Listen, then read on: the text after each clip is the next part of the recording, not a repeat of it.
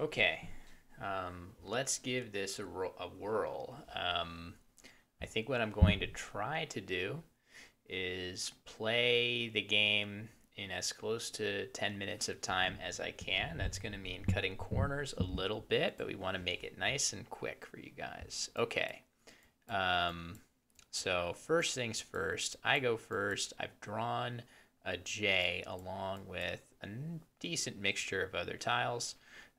The first thing that I'm looking for is, can I hit this J on the double letter score and find a 5-letter word that goes all the way across?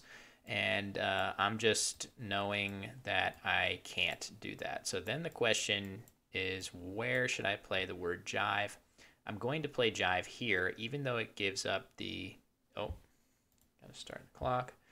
I'll let the clock run a little bit. The reason I'm playing this is that jive takes so many hooks that I really think it's arguably worse for me to play it such that the hooks will create a double word score.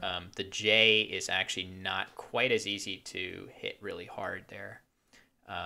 So, all right, let's see. What am I looking for? I guess I'm hoping for a G for 18. That would be nice. Other than that, I have no hooks for jive, and I'm just going to have to wait and see what Zoey plays to figure out what I'll have available. I guess it's possible that Zoey will play something down from the J with a G in it, and if that happens, okay. Instead, it's just Bajri. Nice play. Um, so I've got an overload of E's, and I have a nice spot for the H right there. And my choices here are to just play HE like this, or maybe I can try to get rid of another E by playing this. I think that's probably a toss-up. I think I'm going to play this again. I would love to turn this T into a different consonant, maybe a hook for jive, such as a D or an R would be a little bit better. Okay, I didn't draw those. I now have duplicate N's and duplicate I's, which is unideal, but we should be able to correct that issue soon. Interesting. Okay. Do I have any way of playing down from this cue? Probably not, unfortunately. This would certainly be a play that unduplicates my I's and N's, but I'm not particularly thrilled with that play. Another play that would undouble my I's and N's would be something like this. This is incredibly aggressive, especially given that this takes an A hook. We could easily see a play go down with an A hook that scores a boatload of points. Oh, it's worth noting, actually, that the computer burnt a blank to play that. So the first blank is now used up. I think rather than make a crazy play like that, I think I'm actually going to go ahead and make a play like this. This scores 35. I do undouble my N's and I's. It comes at a cost of an S, which I'm not thrilled about, but it scores so many points that I do feel kind of compelled to do that. So unfortunately, I draw another U, so that's going to be my new problem to correct on my next turn. And that is how Scrabble goes sometimes. You just move from one problem to another until hopefully it culminates in a bingo, and a very confusing play there as just the D goes down as a hook. So to me, what that says is that Zoey is struggling terribly with consonants. So it's possible that I can take advantage of that if I can figure out the right play to do so. I mean, the play that comes to mind, honestly, is if Zoey is really struggling with consonants such that she would play off the D and just the D, my odds of catching her off guard with a play like Furnace are actually very good. If she did not draw a vowel, on that play of jived, she may not be able to play in that spot at all. So let's see if my read is correct or whether I will be punished here for my far outside the box creative thinking. I'm very curious to see what Zoey will play. Okay, there you have it. So you can see I didn't draw very well here, unfortunately, but I set myself up to potentially make a really, really big scoring play there just from what we call that at the high level in Scrabble is inference, right? What you're doing is you're taking all of your opponent's plays and you're using them as clues to help you make a better play on your turn. So in that situation, I saw that Zoey played one tile off, just a D, at the end of jived. And if Zoey had had any vowels there, she would have played almost certainly something with furnace, right? So I took a gamble and it paid off. That was kind of like an educated guess. Anyway, I'm now winning. I don't have wonderful letters here. Again, it's been since Nisei, my racks have been a little bit imbalanced. I've had problems that I have not been able to deal with. But at the least, I have a Y here that I'm sure I can, I mean, at the very least, I can just play Harry here, which looks pretty good. That's 42 points. Gets the Y on the triple letter both ways. Again, I continue to keep a U, which I'm not thrilled about. I've had a U most of my last few turns, and the Q has already been played. Eventually, we will run out of U's, and I can move on with my life here. All right, so let's see. I've got a Z. We like to see that. The Z, one of the better tiles in the game of Scrabble. I'm sure that I'll be able to find something good here.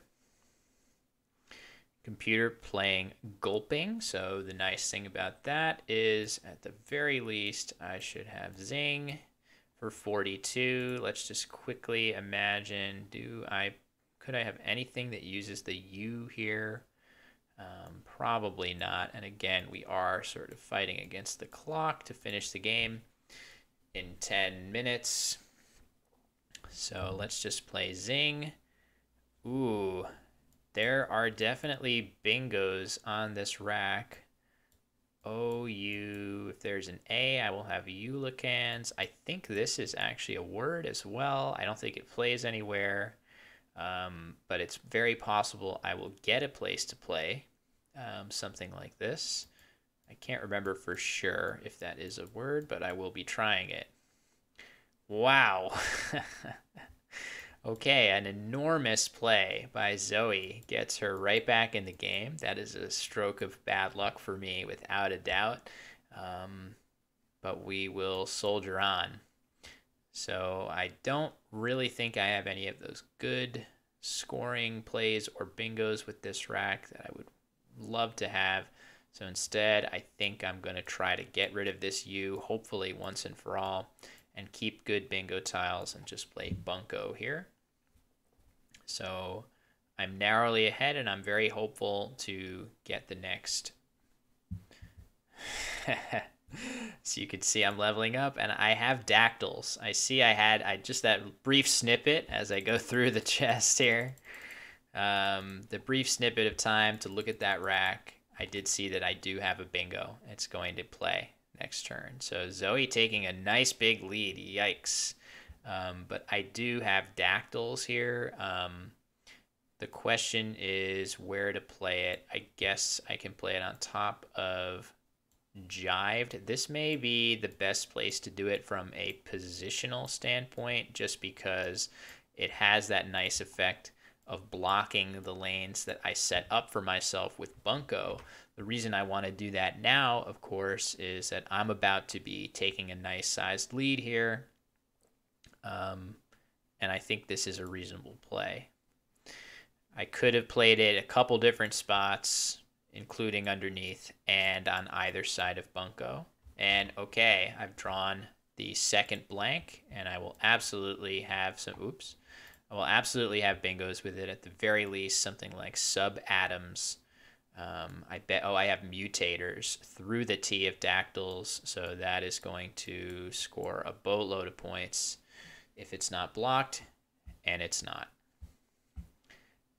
So I see the 45 seconds there. I'm not sure I'll technically be able to finish the game. That's more of a guideline for me, just to see if I can finish it. And again, I'm not really stopping it on Zoey's turn. So I have a good size lead here.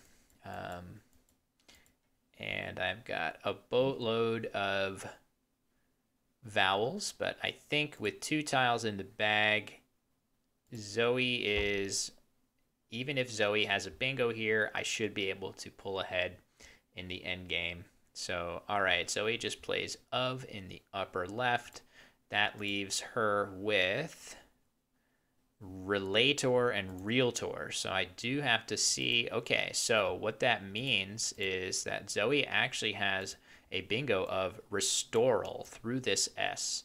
So with that rack, I do need to be careful here. I have to do my best to block Zoey's bingo. So a normally solid looking play would be something like ID here for 21, but that might actually lose me the game unless I more proactively block this spot. I'm pretty sure I can get away with just something like eked here. That will block this spot and should let me win. I'll go ahead and do that. There's probably better ideas that allow me to play out on my next turn. I'm just imagining what those might be. I'll go ahead and do this. This should be enough to get the job done. Also, it does put me up by so much that pretty much any bingos that Zoey has aren't going to be enough anyway. So we'll just wait. Yeah, okay, that kind of scared me a little bit just because so many letters were coming off of the rack there, but of course, not enough.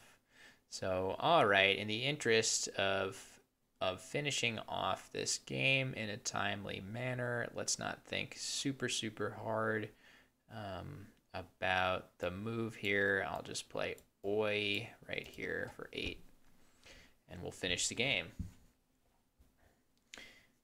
So that was kind of a bizarre game. I think maybe the most interesting move that I made was Furnace. And again, I made that move in specific response to Zoey's play of Jived. I would never have made that move if not for the play of Jived, indicating really heavy consonant overload on Zoey's part. And I was able to sort of take command of the game. Zoey played Zingiber, as you see, the highest scoring move of the game, to bring her even, but I got the next bingo down and finished the game off. So hopefully that was fun for you guys to watch and listen along.